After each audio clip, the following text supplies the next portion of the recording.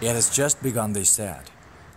A storm with more than 500 miles in expansion, trudging its way toward Taiwan, in the eye of the typhoon still more than 100 miles from Taipei.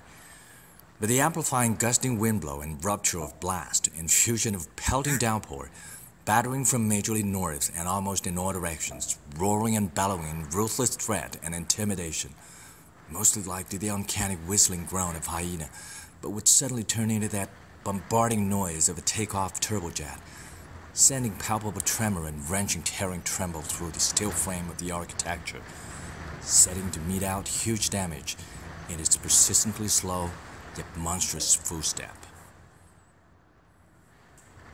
It has just begun, they said.